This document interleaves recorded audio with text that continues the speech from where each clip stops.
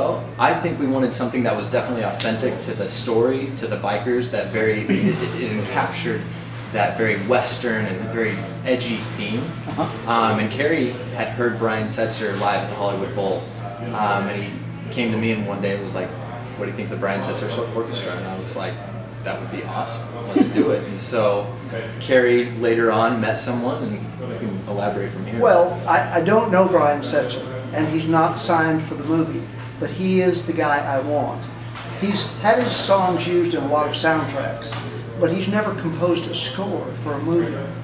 And with his orchestra, he not only does, you know, Stray Cats, rockabilly, stuff like that, which is what he's known for, but oh my God, he has a whole album which he takes classical music by different composers and does his own version of it.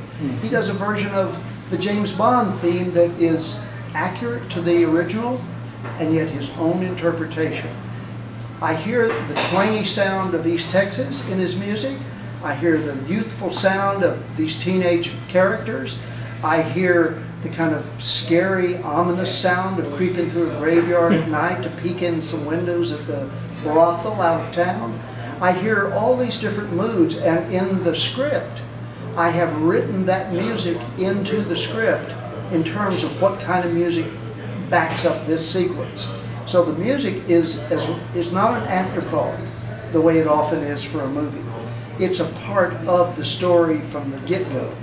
And I hope that my C3 music people down in Austin, Texas, they said they can get to Setzer and set up a meeting, and so we haven't done it yet, but that's what we're hoping for. We're just sending them this video. We're sending it to you right now. That's right.